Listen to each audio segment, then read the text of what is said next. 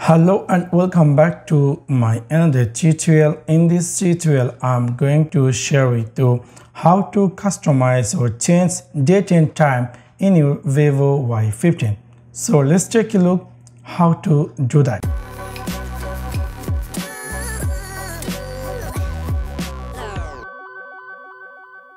In order to do that, you need to jump over in device settings section. After clicking on settings section, scroll down and then you will find here something called mode setting. After click on mode setting, scroll down and then you will find here date and time. After click over there, you will notice in your device if you cannot make it changes. So this is what actually you have to turn it off. You can see here something called auto.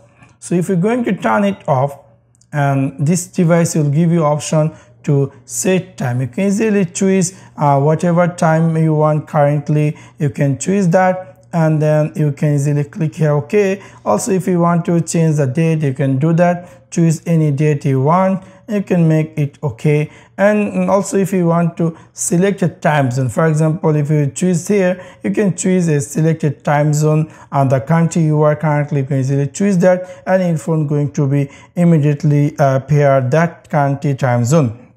But my side, I will suggest you make it auto, which means if you are in right now in Dubai and you went to London, so if you turn it on, immediately your phone going to detect the current country you are and it's going to appear that country time.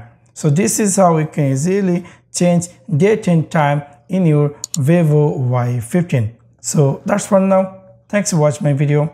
See you next one. Peace.